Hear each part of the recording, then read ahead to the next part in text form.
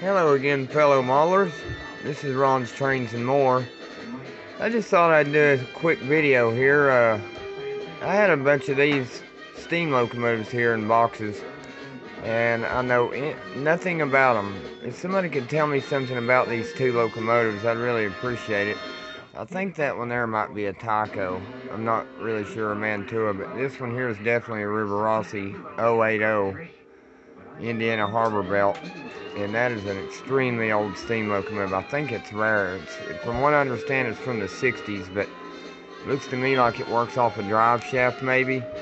Uh, if anybody'd be interested in these, I'd like to get rid of them. It's really heavy. It's in good shape. I mean, it just needs cleaned up. I think it would run, but see, I think the motor's in the tender, I believe. I'm not sure, but I guess maybe it takes a drive shaft. I don't know, but from what I understand, this engine's pretty rare. But yeah, if any of you guys are interested in this steam engine or this one right here, the Western Atlantic, I would like to trade them for some Tyco. If anybody would want to swap for any Tyco, I mean, these could be fixed. They're not in that bad of shape. They just need cleaned up real good, oiled, lubed. You know, real good oil and lubing.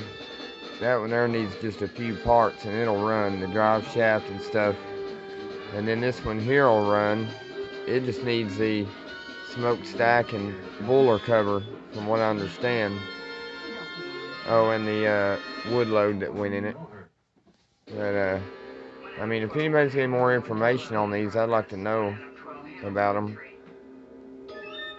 Or if anybody's interested in these, wanting them for parts or anything, I'd be willing to trade these for a little bit of Tyco if anybody's got any they want to get rid of. But anyways, I just thought I'd do this quick video right quick. I was just kind of curious if anybody might know anything about these two steam locomotives, or might want to trade some Tyco. But anyway, y'all have a good day, and remember, like, comment, subscribe.